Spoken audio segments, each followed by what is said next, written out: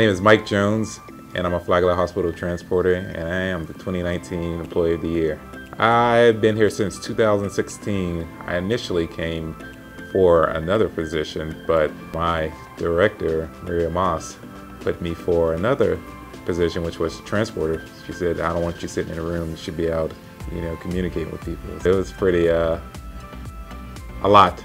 Just learning the building, learning the people, and just, it's a new job, so with the learning your coworkers, your bosses, so but it's a good journey. Day-to-day task is just, it's a lot of moving. I always call us the Firestone of the building. We're moving constantly, rolling stuff, moving people. We're just a support group. We're the little mini, workforce that keeps the hospital moving. You don't have to be this big person to make a change. Just be you, and people will come to you. You just do what you can to them. You don't have to be a politician to make a change. I always say trying to make neighborhoods into communities. We're building so many neighborhoods, but we don't have the sense of community anymore. So that's my that's my goal, is to make people get out and talk to your neighbor.